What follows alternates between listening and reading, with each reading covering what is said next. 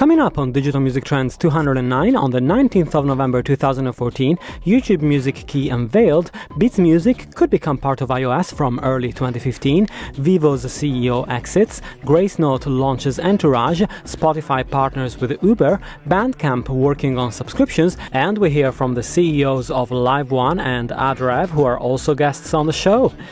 Hello everyone and welcome to Digital Music Trends. I'm Andrea Leonelli and this is the weekly show where we talk about and try to make sense of the latest news in the digital music industry. And you can find DMT pretty much everywhere. It's available on YouTube, SoundCloud, Mixcloud, Spreaker, Stitcher, TuneIn Radio, and of course on iTunes as a podcast. And if you're on iOS 8, you can actually get the podcast app. The podcast app is embedded on the new system, so you can find the podcast easier than ever, really. And this week it's a real pleasure to welcome Jimmy Chamberlain, the CEO of LiveOne and the original drummer with the Smashing Pumpkins. So hi Jimmy, and thanks for joining me. How's it going? Yeah, good to be here. It's great to have you, and it's fantastic to welcome back Brian Felsen, now the CEO of Adrev, the first show you do in this capacity, and many of my listeners will know him as the former president of CD Baby. So hi for Brian, and thanks for joining me once again. How's things? Howdy, doing really great. Great to be here. It's great, and the video viewers will see that I've added both the personal handle and the company handle on the video version of the show, so you can choose which one to follow. And this week there were a bunch of news that happened. Of course, a key piece of information is YouTube Music Key being announced, but also literally like 5 minutes ago there was a Financial Times piece that reporting that Apple might embed Beats Music into the next version, into iOS at some point as early as March. This is literally breaking news from about 20 minutes ago, and usually we miss this on Wednesday, which is annoying because they come out about 5 hours after we record the show, so it's quite frustrating when that happens. But first of all, I wanted to talk about, and of course we'll have the chance to talk about your companies in due course during the show, which is both really interesting projects. And so first of all, I wanted to talk about YouTube Music Key. The service has been announced finally. It was literally like 5 hours after we recorded the show last week. The company moved really fast after reportedly signing the deal with Merlin, and it's announced as a beta program, as many of Google's operations are. You have to be invited to be able to take part. It will cost $7.99 per month for a promotional period. The subscription will include access to Google Play Music, and it will of course enable people to do things like caching videos from YouTube and then play them back, and cache music, and they will be able to access all of it without advertising. So a lot of interesting things to talk about here. I don't think anybody's tried the service yet. Either of you guys managed to give it a go yet? No, I've seen screenshots, but no, I've not seen the actual. Yeah, we're all talking blind. We've seen a bit of a video that YouTube released that was more of a teaser of the new service, and YouTube is kind of kicking the tires of the service and doing a bit of a 6-month trial period. I don't really know when they're going to open it up, but apparently the first beta users are going to get the service for free for the first 6 months. And there's a lot of conversations going on around Spotify, and people trying to figure out whether the rates that Spotify pays are going to be comparable to the rate that YouTube pays or not. And we've seen already potential standoff in the realm of public performance, with Irving Adzoff stating that his company Global Music Rights has not made a deal with YouTube Music to have their 20,000 tracks on the service. So let's kick the news around a little bit. So Jimmy, what do you make of YouTube Music Key in general? Is this a good step that we've seen YouTube give people the opportunity to pay, or is there a worry here that YouTube might eat the market up? Again, I think it's twofold. I think the first part of the answer is that anything that moves the needle forward economically for the music business, specifically for the artists, is good. Right. Secondarily, though, this is just another example of the music business getting its lunch handed to us via the digital medium. And really, this is something, another example of the major labels kind of backing the truck into the dock as opposed to driving in forward and coming up with a revenue, economic at least a business plan that made sense both holistically for them and the artists. And this whole idea that, you know, YouTube or Beats or Spotify is going to figure it out and then they're going to divvy it up amongst the artists without the artists having a place at the table is just kind of business as usual. And I think it just creates more kind of murk amongst the digital. What is the business model? What does it look like? Who gets paid what? And you know, you see it penetrate. You know, even as far as the VEVO deal, right. Where you know the VEVO deal disintegrated. You know, and there's kind of varied theories as to why you know Rio left or you know the deal got taken off the table. Yeah. I think more than likely, it's probably just because the labels didn't want anybody to see what the inside of that deal looked like. Because essentially VEVO is just a way for the labels to pay themselves for their own services without having to disclose or create any transparency within the construct of the business model. So again, you know, all these deals that are under the table, whether it be YouTube or now with Apple and Beats, which isn't a big surprise because I have opinions about that as well. But again, it's like, to Bono's point at the Web Summit, until there's transparency, nobody will really know what the value is. And you know, you're never going to get, unless you've got an insider on the advertising side or an insider on the licensing side or somebody, a label head or somebody at YouTube who's going to disclose, you're never really going to know truly what the numbers are. And if you're going to be relying on Google Analytics, well, you know, that's another story I can tell you about, you know, just the efficacy or the legitimacy of those types of numbers. You know, pursuant to any type of revenue. Right, Brian, what's your take? And particularly, I'd love to hear your thoughts on the Irving Azoff story as well, because you guys also operate sort of in a rights management as a rights management company that does all sorts of like royalty accounting from the likes of YouTube, and so would love to hear your take on that, and also on the potential fragmentation of rights that may come from that. Well, you know, we're at Adrev, we really help protect the rights of the copyright holders so that they can monetize, whether it be for the, you know, their sound recording or for the publishing or for their audiovisual asset. The performing rights money that's paid out on YouTube is very small to begin with. We take the position that people should leave their assets up on YouTube to monetize it as much as possible, and we're here to help people do that. But if people like, you know, Azoff at Global Music Rights want to take down 20,000 of their top songs by their 46 top artists, we're here to help them do that as well. So you know, it's fine, and you know, we're here to just help and protect the rights holders. And of course, you know, here we're looking at a negotiating tactic, presumably of Irving Azoff, that wants to get a big chunk of money from YouTube in order to give permission for the tracks to be up, unless there's anything else behind it, or a statement of principle that he doesn't want the music on there.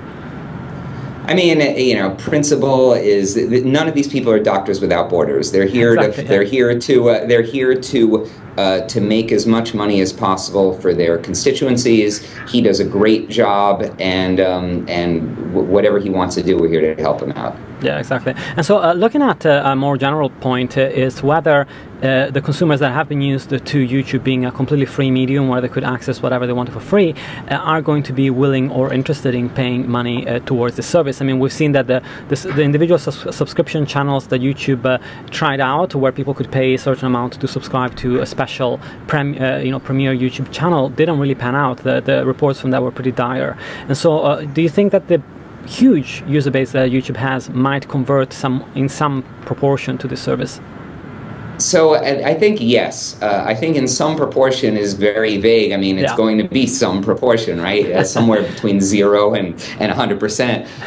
If you look at the other services, conversion has been generally something from abysmal to bad. Abysmal on the Pandora side, where I don't think that Pandora had a great value proposition for their premium service. It's like fewer ads. Well, okay, still great. And then you've got people like Spotify, whose adoption isn't that huge to begin with. I mean, people are like, okay, well, Spotify's got 20 some odd million users, depending on how many you want to call active, and then, you know, X million paid, and it's a small percentage. But if you look at YouTube, YouTube's at 1 billion users. That's 1/7 of the planet.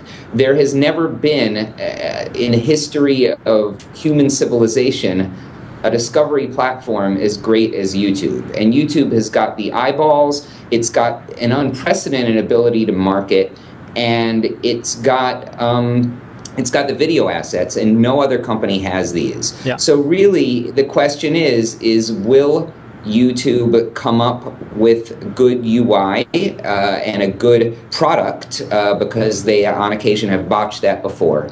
And will they show continued interest in doing this? They win if it gets adopted, but they win if it doesn't because they're still making money off of ad revenue, and the ad revenue is really where the money is for them. So if Google wants it to win, if they want people to convert, they can drive people to convert. They have this, unlike many of the other services, has the eyeballs and the value proposition to work. And I'm quite optimistic about it for that reason. Yeah, and Jimmy, we've been talking about the fact that there's a lot of artists against the freemium services that are essentially providing a free stream of music which is ad supported, but they don't put a limit to that. So like Spotify and Deezer, for example, you can be a free subscriber for a long time before you decide to convert, or without limits really. And so what is your stance on that, and do you think that YouTube might face some challenges if artists have the same issue with their service? Yeah, again, I think, to Brian's point, I mean, the stats around conversion have been, somewhere around, 1.4, I think, for Pandora, and somewhere, above that, depending on who you talk to on what day and which way the wind is blowing on some of the other ones. Yeah. Again, YouTube as a holistic content provider is not just dealing in music. I mean, they're dealing in other forms of content as well. So, if you're selling advertising holistically across all of those verticals, what's the how does that trickle down to music? Yeah, I think 1 billion users is certainly impressive. But again, I think when you start to bake in economics secondarily, it becomes, the Groupon model, where if I bought a cheeseburger for $5 last week and now it costs $10, how good does it taste? And do I want to pay $10, or is it always going to be worth $5 to me? And again, I mean, we saw it with Napster, we saw it with the MP3, we're seeing it again with streaming. Just this consistent devaluing of the music as a commodity, just purely as a causation of the people that own the music and the license holders not being aware of trends in digital. I mean, to be completely frank. Again, I think Irving, who was my manager, personal manager for many years, somebody I talk to not on a regular basis but often enough. I think he understands that eventually the money is going to come to the people who are creating the product. I think eventually Irving's been around for long enough, he's seen enough cycles to know that eventually it's going to revert back to the person that can write the hit song. And if that's Don Henley or Glenn Frey or somebody else he's got under his wing, he's going to be left holding the bag, and that bag's going to be full of money. And I think that's really what we're going to see, with Taylor, and certainly with what's going on with U2. I mean, there's going to be a point where record companies and the business that they represent becomes more and more anachronistic and becomes less usable by artists and more usable by catalog artists. I think artists that are living in the current cultural modality will be able to do their own deals, will be able to represent themselves to streaming services like Spotify, and hopefully engineer deals that are economically favorable for the people that are creating the content, and not just rest on the shoulders of people who just happen to be smarter in the digital realm to kind of aggregate all this stuff together and deliver it to people. Absolutely. And when we ended the year last year, 2013, saying that 2014 will be the year where we see streaming go mainstream, it has done so to some extent, but really 2015 really feels like the year at this point, because we have the YouTube Music Key service is going to come out of it, it's going to become open to everybody. Apple, as the Financial Times has just reported, is considering, although we never know with Apple really, is considering including the paid-for Beats service in an iOS software update that could happen as early as March, according to people familiar with the situation. It feels like iTunes does need a shake-up. It's going to be interesting to see whether this is a US-only move, and if so, I mean, You guys are both in the US. You know, do you think that consumers are going to start getting confused as to how many offers there are out there of different services coming from different providers, accessible on different devices? I mean, the Apple service might be, at least at the beginning, it might be an iOS more focused proposition. So I don't know. How do you feel about that? I think whoever's going to sort this out are going to do it around curation. They're not going to do it around content. There's a real inability to curate an experience in and around music, whether it be on YouTube, Spotify, MOG, Beats, and there's no bigger music consumer than me. I create content, I consume content, I'm a huge advocate for both sides of it. You know, I go on Spotify and, you know, I can name, you know, 1,000 artists at any one time. I can't find anything to listen to. Nobody's curating a listening experience to me.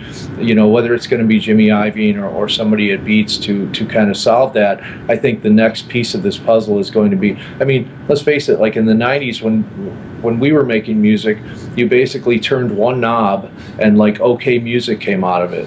And you turned on one channel and like OK Music came out. And you know, 70% of it was stuff that I was like, but I liked, and some of it was not, but at least it had some cultural significance to where I lived, what I ate, drank, and slept, you know, people I talked to.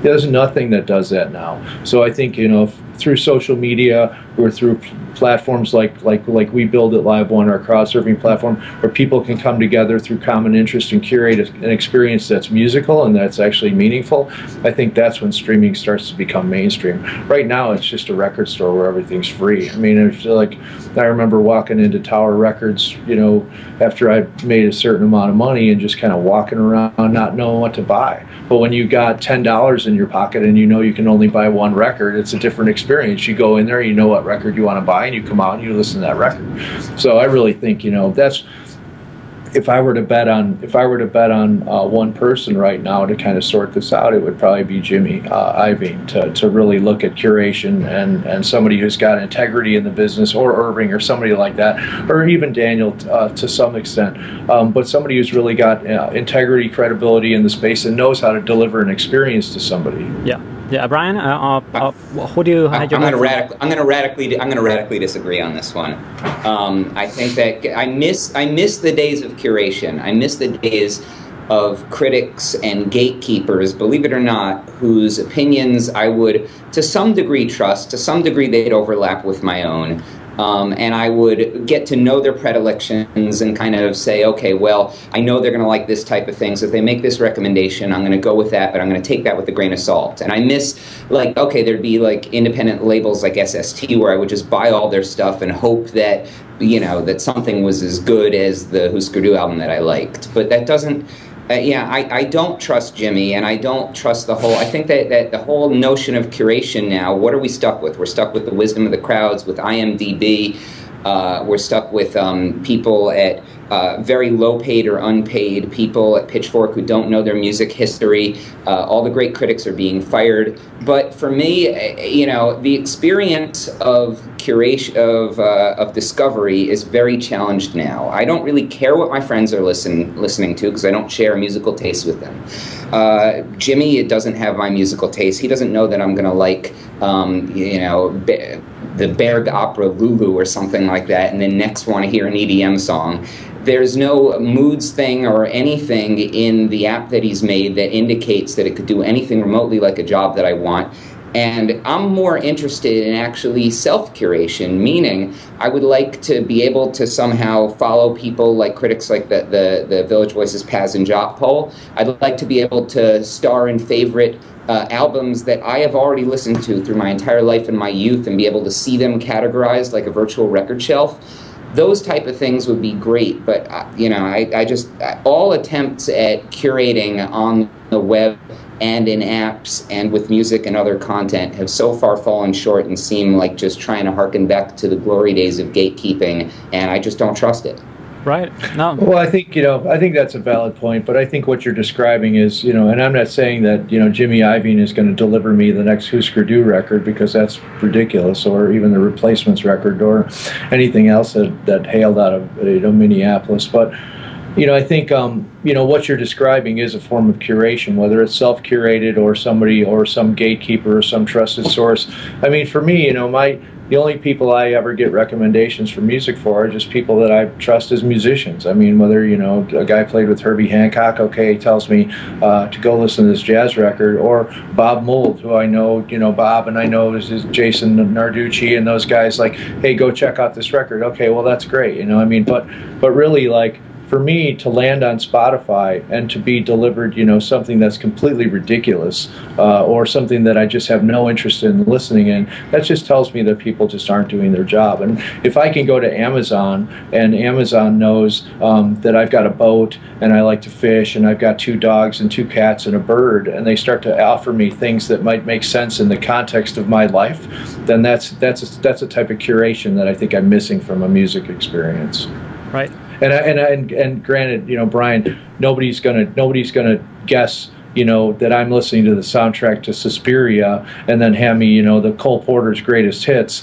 But again, you know, there is somewhere where it makes sense in the midst of kind of all this, like, he said, she said, or what somebody's going to deliver somebody. Yeah.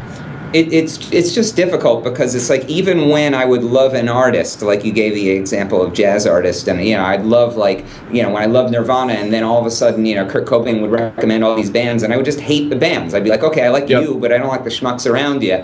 And, you know, what I liked are the music critics, but they're all losing their jobs, and I kind of still follow a bunch of people. Nobody's recommended me more music than Greil Marcus, for example, or Tom Erlin from All Music Guide. But it's, sure, you know, they're not necessarily the ones curating, and I don't know that that's the thing. Even if that happens and somebody does a great job with curation, and I sure as hell hope they do, that's not going to be the thing, I think, that makes Apple win. You know, I don't see what Apple really has to add to the conversation. You know, YouTube's got the video, Spotify has got the scale. And you know, there are, you know, RDO came out with a better experience that Spotify, you know, shamelessly stole from, and I was an RDO user for a long time, and that didn't ramp up. Rhapsody paid the most, and they had the first mover, and they didn't get any kind of traction. So I don't really see what Apple has to add to the conversation. I really don't. I think what Apple has is they have 500 million people who have paid for music, as a database. You know, I think start there. I mean, I think, you know, that for a content creator is certainly attractive, and certainly, you know, you see the U2 deal. I mean, you know, Bono's whole thing at the Web Summit was, we didn't give our music away for free. Apple paid us a shitload of money for it, and then they gave it away for free, which I thought was pretty brilliant. Absolutely. But again, I mean, 500 million people that have paid for music is nothing to sneeze at, you know, against 1 billion people that have, you know, basically watched a video of some music related. So I love Apple products. I love Apple products, right? So and I would love for Apple to win. But then the question, back to Andrea's question, is, do you think, would the fragmentation in the market confuse users? Does the fact that there was multiple players and room for multiple players mean that streaming won't be adopted? Would it be necessary for there to be 1 or 2 dominant players for streaming to be adopted more widely? And I'm not sure that that's a necessary condition. I think that there's room for all of them then. I think, like, the one thing that Apple has for itself is the fact that there's hundreds of millions of people that, maybe not that many hundreds, but maybe a couple 100 million people that are still used to going to their Your Music application on the iPhone or the iPad or the iPod Touch. And if you integrate a streaming service within that, and you say, if you pay me like X amount a month, or if you even have a free trial for a month, and then you can search for music, and you know, in Your Music you get all the music in the world, that's going to be a pretty interesting experience for people that haven't tried streaming services yet, if it just appears.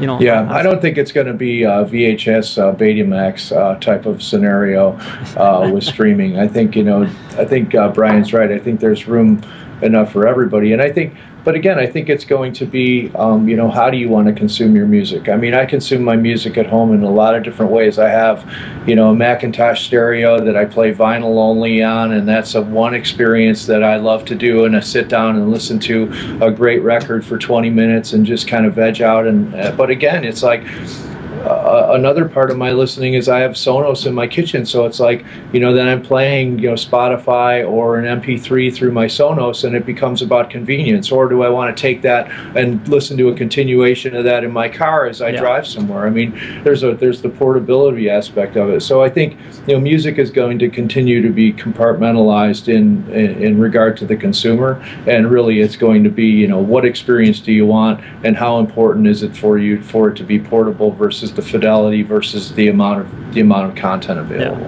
And talking about, I find it incredibly intriguing that not one of the scenarios that you gave has involved social listening, and I find that to be very telling, because I thoroughly agree with you. There's not one application where I give a fig about social listening. Right. Yeah, that's a great point.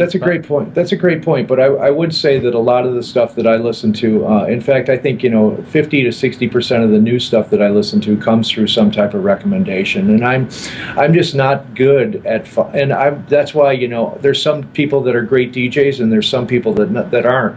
And even though I may have the same record collection as somebody who loves to play records, I'm not going to play them in that specific order that's actually going to please a crowd. So I rely heavily on, you know, like the David Fricks of the world or the Shanahans of the world to tell me, like, hey, I saw this band, you should go check them out. Because frankly, I mean, I'm running a company too, Brian. I don't have a ton of time to just go sit and poke around like I used to, or you know, thumb through records like I used to. So I'm pretty heavily reliant on even my employees, who a lot of them are in their 20s, like, hey, what should I be listening to today? Or my kids. I mean, I've got, you know, a 12-year-old daughter she's got Spotify, she's on Pandora, but she also has a record collection. So it's interesting for her, because she has access to my records, you know, what she gravitates to. When she plays vinyl, I mean, she's listening to Bowie or Curtis Mayfield or whatever she may have grabbed out of my pile, but when she listens on Spotify or Pandora, she's listening to Imagine Dragons or something that's, you know, that's relevant now. So, you know, is there the tethering a causation of digital to digital, or is it this, you know, records are supposed to be analog, they're consumed a certain way? Certainly in my house there's a bit of a disconnect there. And talking about formats, you know, you're talking about portability, and one of the interesting stories of this week was also the launch of Gracenote's Entourage platform. So what Gracenote did, and I felt like a few of the headlines were sort of misrepresenting what exactly the service was doing, but essentially it's a back-end service that Gracenote would provide to the car makers that would allow them to essentially pull information for specific artists and tracks, and no matter where the song comes from. So whether it's coming from your you know, Pandora, from your Spotify, from your own MP3s on the car, from an aux cable even. So I guess they're using some sort of fingerprinting technology as well for that, and it displays it homogeneously in the dashboard. So I mean, I took a trip in the States in October, and I had a rental car, and it was a nice rental car as well, just because we were going to some pretty remote places, so I tried to get something a bit better than the usual total economy one, and and we ended up listening to a lot of country music that I didn't know anything about, and different radios have different ways of playing it. Then we switched to Spotify, and the information wasn't coming up at all. Then I switched to Bluetooth, and some information was coming up into the car, and some information wasn't. And so I guess there is some need for homogeneity. Can't speak today on the car. But do you guys feel like it's a big issue that is perhaps preventing people from having the experience they would like on the dashboard at the moment, Brian? I think I think this is a stupid sideshow that is something that is really impressive to the shareholders and investors of these companies. I mean, Pandora has integration, and all these people have integration, and this is all great.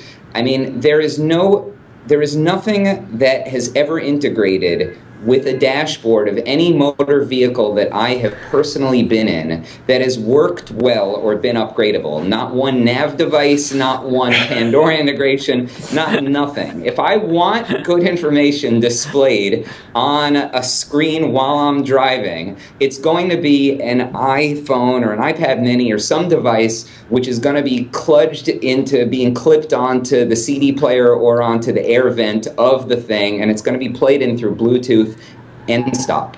Right. Jimmy, you got quite a bit of traffic out in Chicago as well.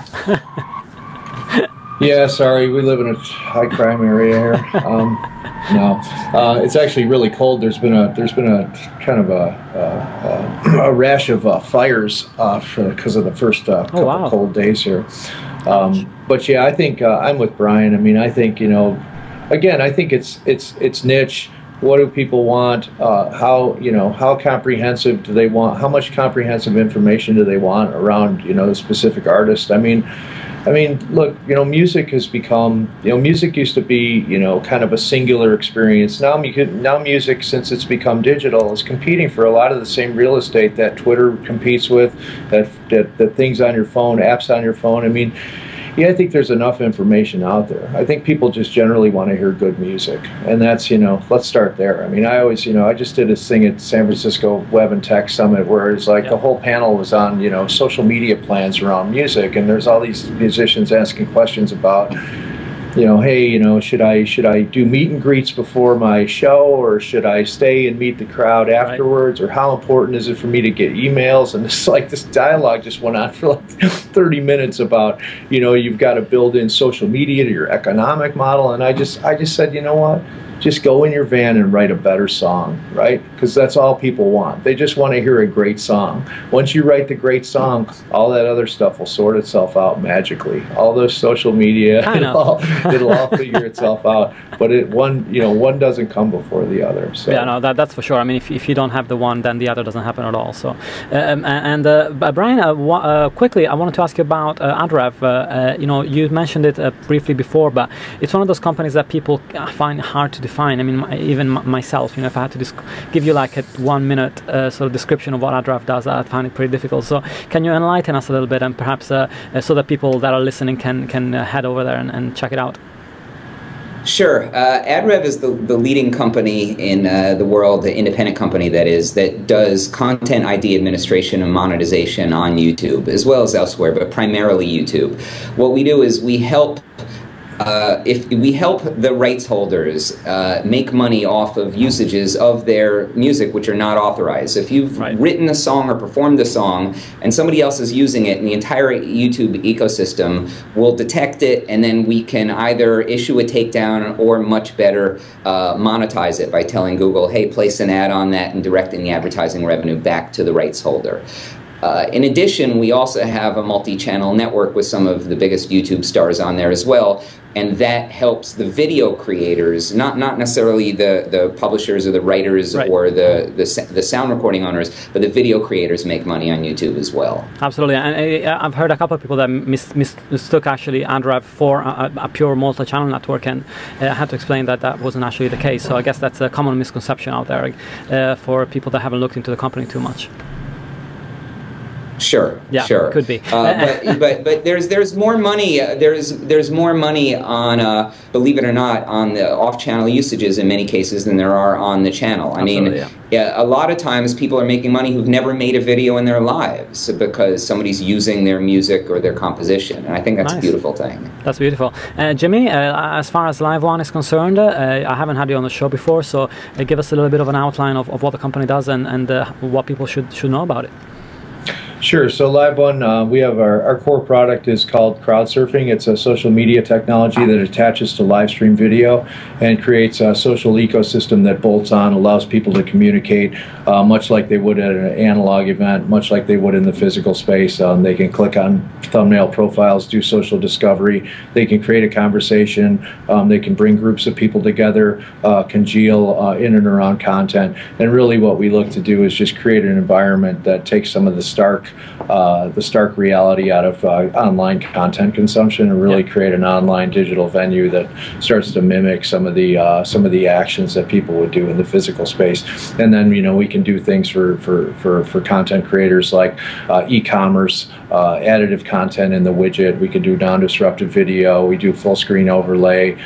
We provide data sets at the end of the event and an ability to second and third connect with those people. So, you know, right now, you know, music is probably, you know, a smaller part of our business. We do a lot of things with CBS Sports, NBC, Red Bull, you know, there's some other big platforms that we're working with, but we also do, you know, the Pitchforks and the ACLs of the world, where, you know, we're just that business for us, where it's, you know, a lot of the same customization and setup for a kind of one and done makes less sense than a kind of full-on SEC football campaign or something that goes on, you know, 40, 50 events per week. So yeah, so we look, you know, music is interesting, and I think for me, when I watch, you know, videos on YouTube, you know, having stood, you know, both next to every inflatable beer can in the world, played every major festival, and probably, you know, am a huge music consumer. I just, you know, for me, watching a YouTube video of even a great live performance, like I was watching some Depeche Mode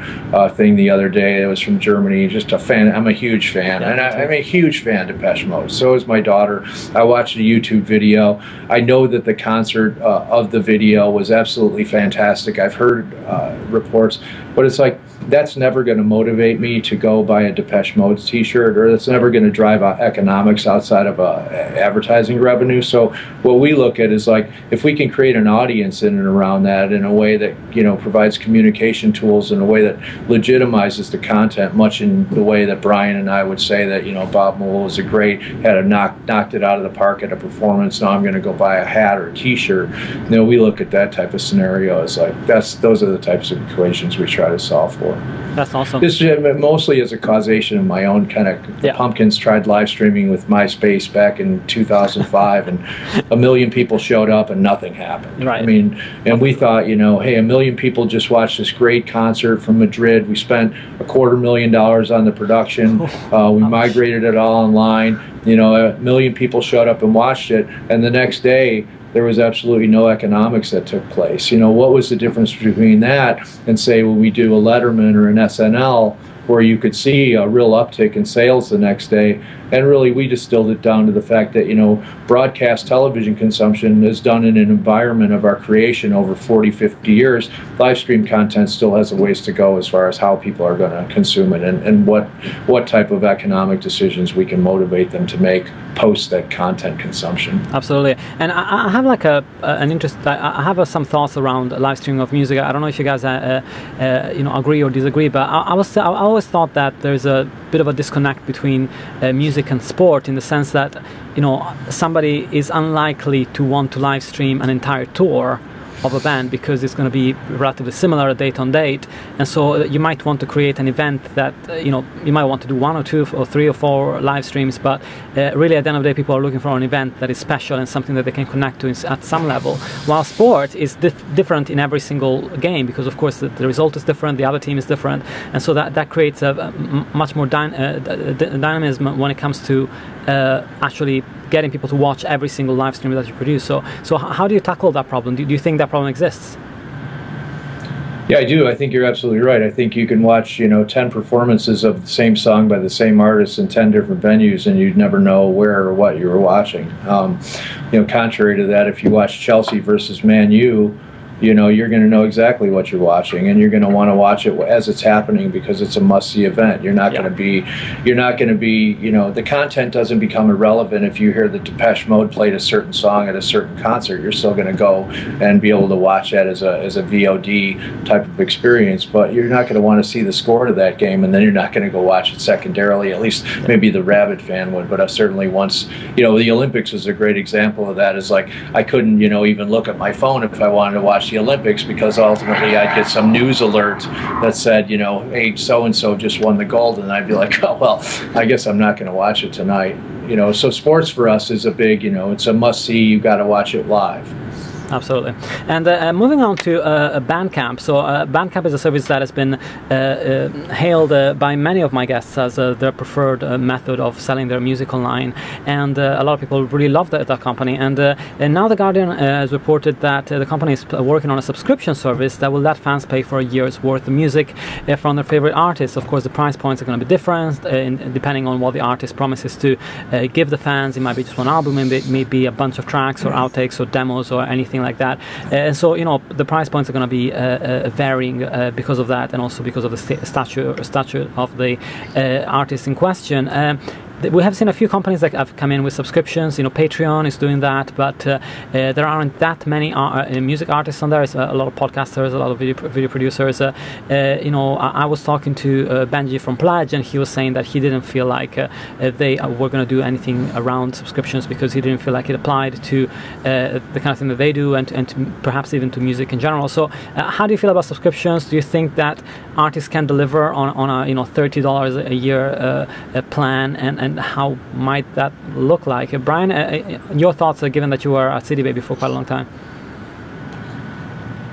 I love what Bandcamp is doing. In fact, I love a lot of what Bandcamp does a lot of the time. I think that they release products that help artists make money in music, and anything that can help artists make money is a good thing.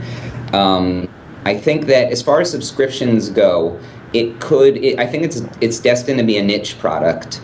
I think that it would appeal not only niche for the super fan, but because look, a fan could spend $9.99 and get for a month the entire history of Western recorded music, or they could spend $30 and support one band. And supporting a band is good. I think everybody should save the whales and support your bands. But you would not only need the super fan to do that, and you would not only need them to do that on Bandcamp's platform, but you would also need an artist that's releasing a ton of content. Yeah. And you might be an EDM artist that drops a single every month, but a lot of artists would release an album every couple of years, and it really, in that case, wouldn't necessarily pertain to them.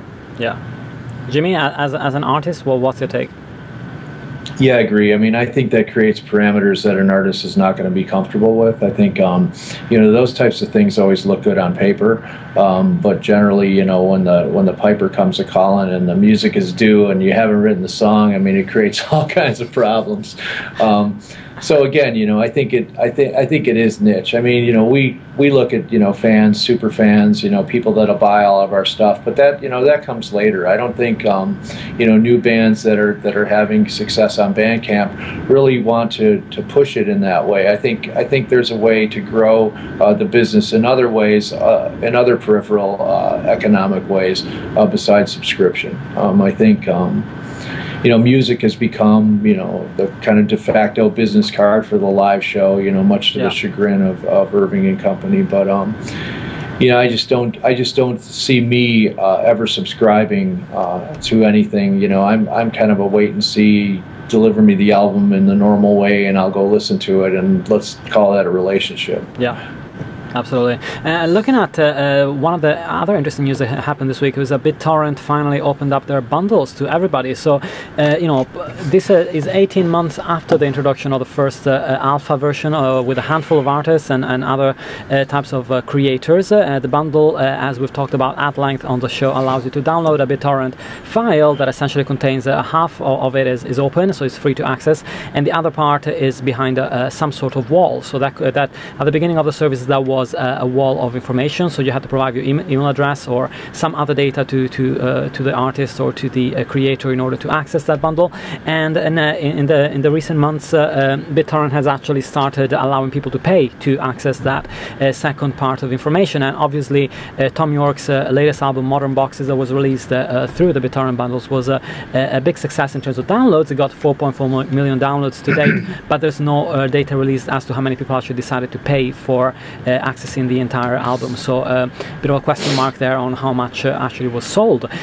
So users are going to be able to unlock the performance whenever they want, but there is always a free component of content there, and BitTorrent only charges 10%, which is way less than what iTunes charges and a lot of other services too. So thoughts here, do you think this is going to catch on? The one thing that I wonder is that people are going to have to download the BitTorrent application to download the bundle, and that might be a bit of a barrier, because I don't know, it just seems like the normal consumer would find it hard to go and through the trouble of downloading this application just to get the bundle that their artists are giving out.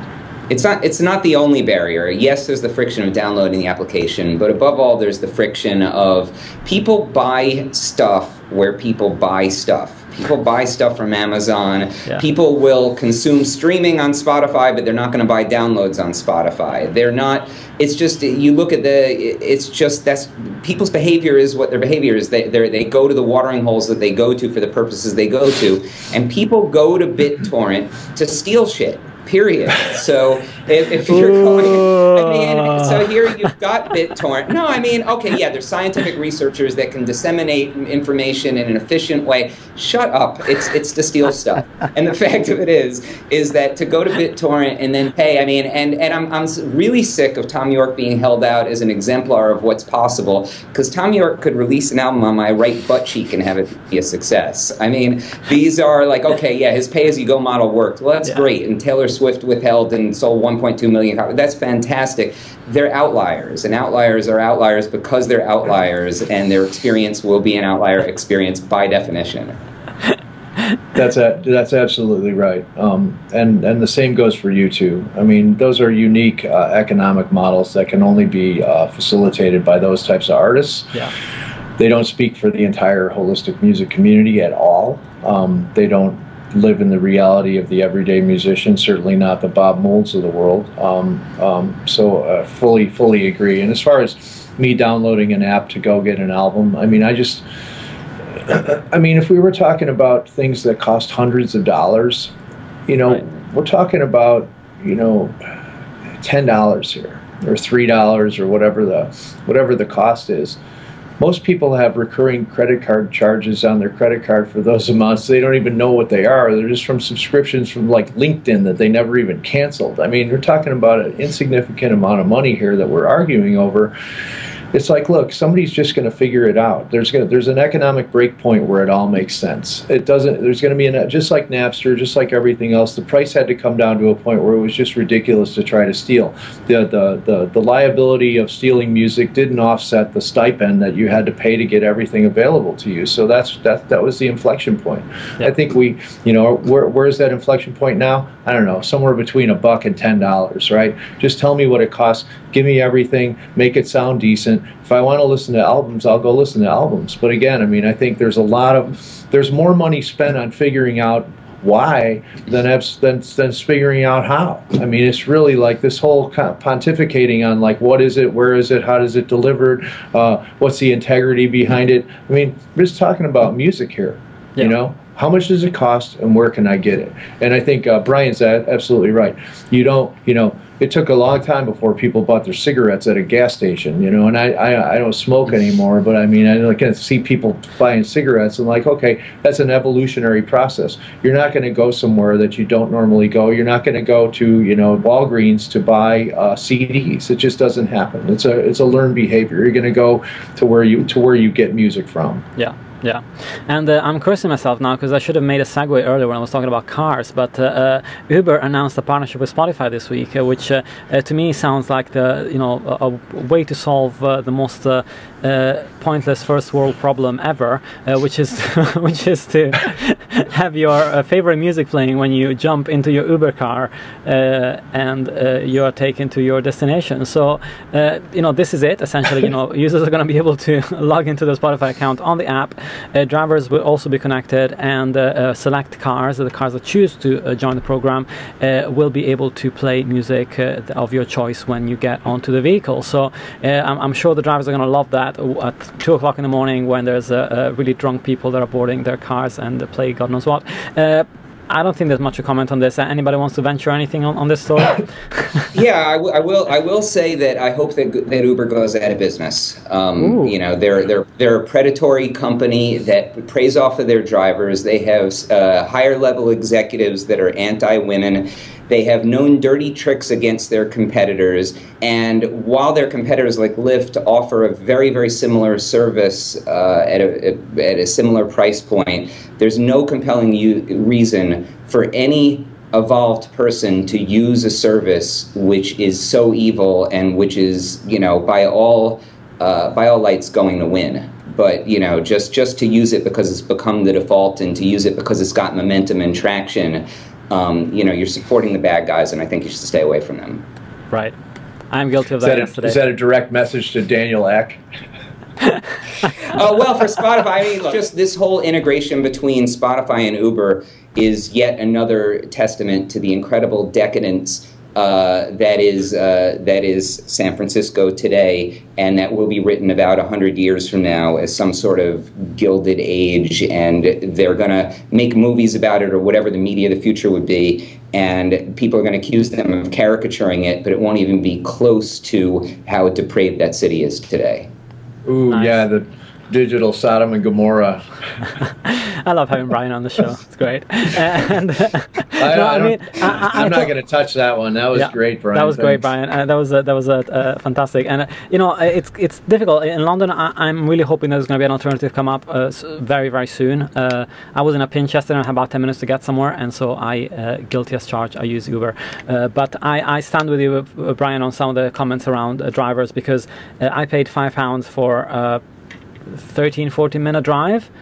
That would have cost me probably about 10 to 12, 13 on a black cab, and I'm just kind of wondering how much a driver actually gets out of that. So that does make me feel pretty guilty about using it. So yeah, I'm with you on that. And finally, before we go, a couple of things that we kind of skipped because they're not that consequential, but Rio Karev, the CEO of VEVO, has announced stepping down at the end of the year, and they also announced that they paid, VEVO announced that they paid over $500 million to music rights holders since 2010. But when you read that they are on track to deliver 100 billion streams annually, that actually doesn't seem like that big of an amount, and it's half what Spotify has paid out to rights holder just this year, because they paid out around $1 billion to rights holder this year alone. So interesting story there, but yeah, not a huge amount to comment on.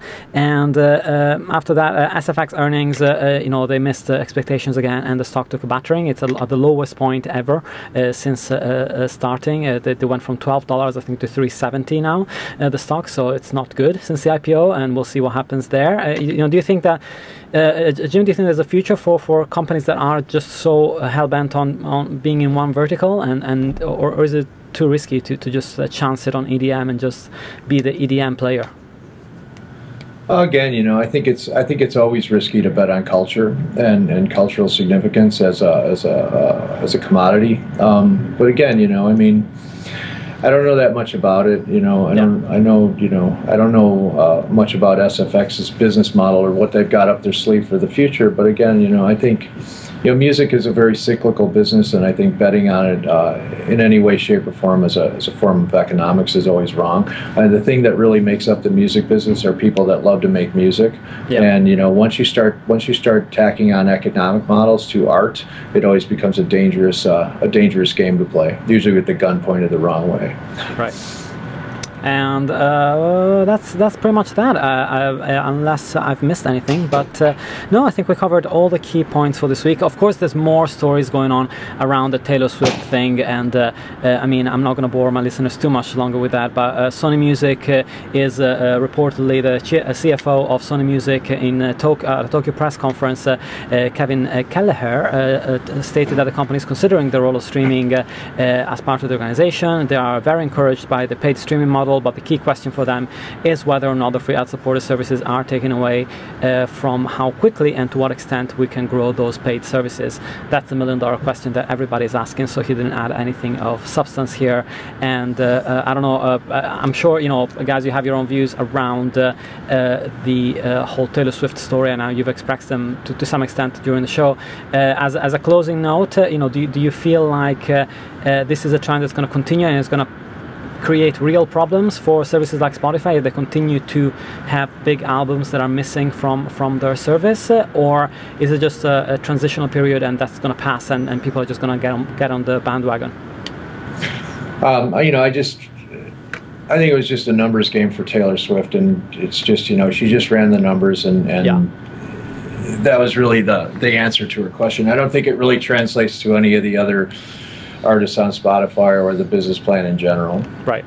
No, because you know, I looked up last week, and I think it was last week or 2 weeks ago, and it looked like 5 or 6 of the top 10 Billboard 200 albums were not on Spotify. So it just started to look like a bit of a trend, essentially. Well, I mean, people like Adele are pro-streaming, but they want to preserve some sort of windowing in order to try and get some revenue from download sales. And I think that ultimately the value prop for a consumer to download and keep anything in a permanent form in their device is sort of silly. It seems artificial to me. So the real challenge will be is how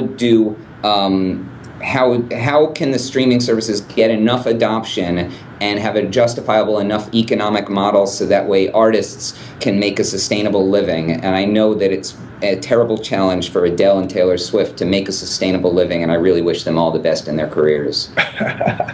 Yeah, I would love it. Can you imagine if Apple came up with the idea of having a service where if you Google, if you search for the Taylor Swift album on their service, it just came up with a pop-up and said, if you pay $3 extra, you can access the Taylor Swift album for the next 6 months, and nobody else can. That would be interesting, right? Yeah, I mean, that would be cool. Or you could do what Amazon would do, which would say, oh, we don't carry it, but buy this thing instead. Yeah, right. That happened a lot during the Hachette crisis, and I still haven't read the Amanda Palmer book. I feel pretty bad, but I really have to get onto it. Everybody says that it's amazing. I don't know if you guys are planning to read it or not. I'm not ready yet. Yeah, still working my way through the Peter Thiel book. Right. No, I haven't got that either. Yeah, too much reading to do. It's pretty overwhelming. And that's it. Well, guys, it was such a pleasure having you on. And Jimmy, of course, LiveOne. If you go on LiveOne, is it liveoneinc.com? Sorry, I haven't got the URL here. That's right. LiveOne. I think it's liveonegroup.com. LiveOneGroup.com. Yeah, go check it out because they're doing some pretty awesome stuff, and you can also watch some really great bands play live, which is not a bad thing, and also events if you are into that. And Brian, for you, it's adrev.com. No. .net. .net, right, of course, yeah. Adrev.net. Go and check it out. And I don't know if you guys have any personal project that you want to plug at all on top of that. All good? No? Cool. Perfect. Not at the moment, thank you. I just always ask in case anybody's got an album coming out or something. Well, it was such a pleasure having you on, and thanks so much for listening to DMT this week. The show comes out every week. You can find it on digitalmusictrends.com. And also this week, the DMT 1-to-1 is back on after a couple of weeks break due to other commitments. But I've got the CEO of 7 Digital that talks to us about the company and the recent merger and everything else. So that's quite a cool, interesting interview. Thanks so much for listening. Have a fantastic week. And until next time.